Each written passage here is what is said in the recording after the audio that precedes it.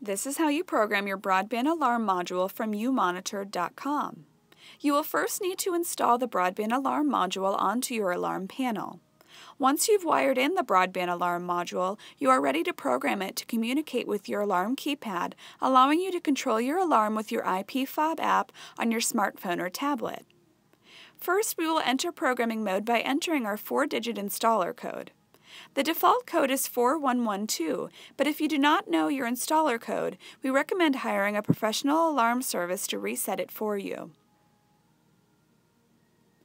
Now, enter your installer code. Ours is 7734, followed by 800 to enter programming mode.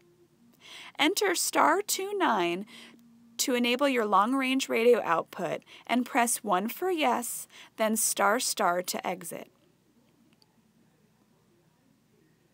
Next, we want to have our alarm send events to all lines. Press *49, followed by 5, and press * to exit.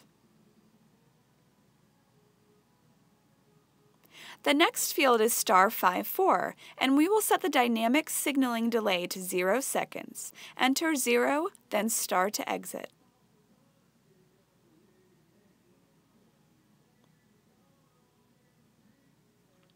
Now we set the dynamic signaling priority. Push *55, followed by 1, then * to exit. Enter *65 to set the open report code to 1, then press * to exit.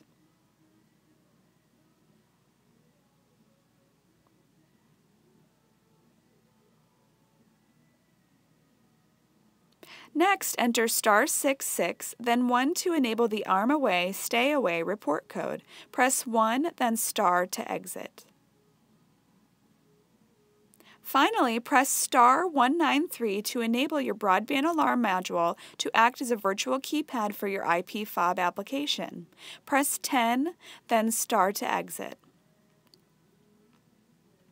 Now press *99 to exit programming mode, and now you're ready for the desktop setup step. Visit umonitored.com for more information.